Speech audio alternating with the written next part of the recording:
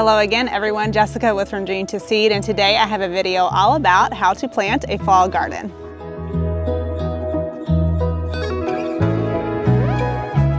Planting a fall garden is a great way to extend your growing season, and many of those cool season crops that you enjoy in the spring can also be planted and enjoyed again in the fall. In fact, you may find that a lot of those cool season crops do better in the fall. So for example, I exclusively grow broccoli in the fall. In my area, we have really short springs. So when I try to grow broccoli in the spring, it will mature well, but by the time the flower head is produced, which is the part that we typically eat, the weather will have turned so hot that it causes the broccoli to flower or bolt. However, if I plant it in the fall, the early warm weather in the fall will help that plant to grow quickly, but by the time that flower head forms, the weather will have cooled down, which helps prevent bolting. A few of my other favorite things to plant in the fall are turnips, radishes, peas, carrots, and anything in the brassica family, cabbage, broccoli, and cauliflower.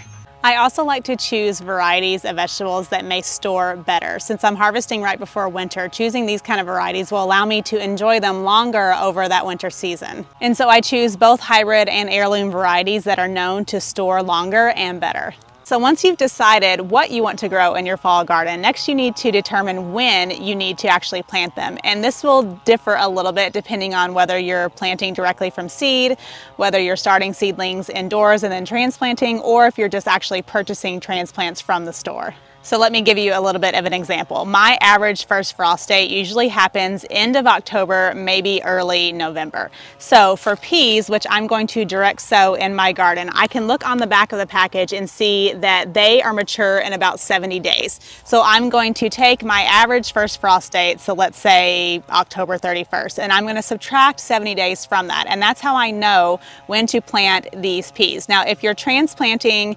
from seedlings grown indoors or from the store, you can subtract a couple weeks off of that because those plants are already a few weeks or maybe 2 to 4 weeks mature.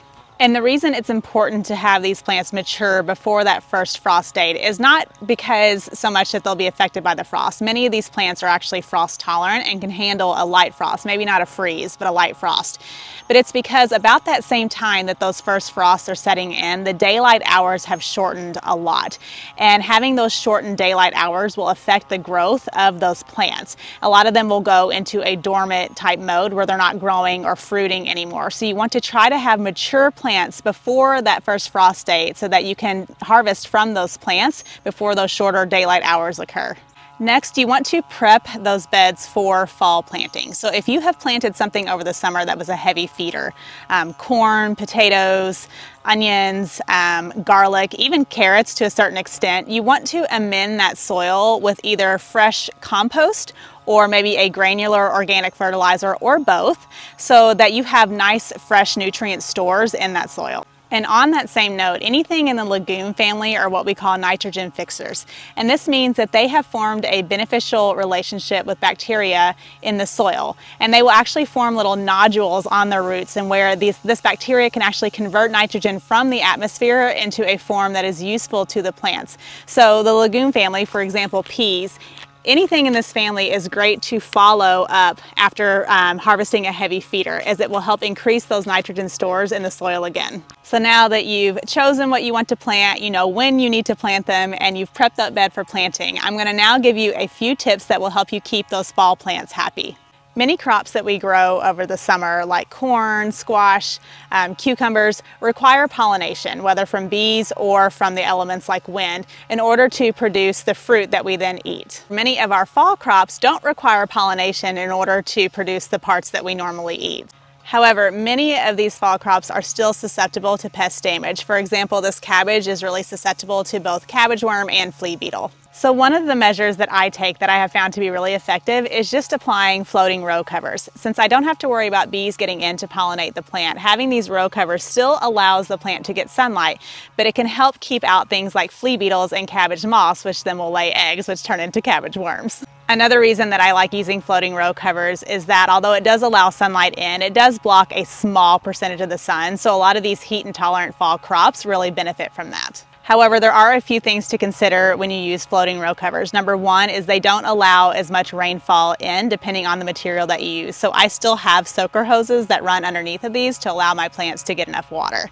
Also remember that some pests like flea beetles actually lay their larvae in the soil. So if you're using row covers and you're still noticing flea beetles, it could be that they're actually coming up from the soil underneath the row covers. But all in all, I think floating row covers are a really great tool to use in your fall garden. Something else that can be really helpful in a fall garden is shade cloth. Many of the plants that we are planting in a fall garden are very sensitive to heat, so using shade cloth is a great way to help protect them and keep them happy and healthy. However, there are a few things to consider when using shade cloth. Shade cloth can come in a variety of colors and thickness, and usually on the shade cloth packaging it will tell you the approximate percentage of sun that shade cloth will block out. And so using a heavy shade cloth like this does really well in helping to keep those temperatures cool. However, it can actually affect the growth of those plants, meaning it can slow down their growth rate, which means they take longer to mature. And remember, we're trying to get those plants mature before those daylight hours shorten. So you may want to consider only using shade cloth during really sunny days or during the hottest parts of the day, and removing it during those morning and evening hours so that your plants can still receive full sun during the cooler hours of the day.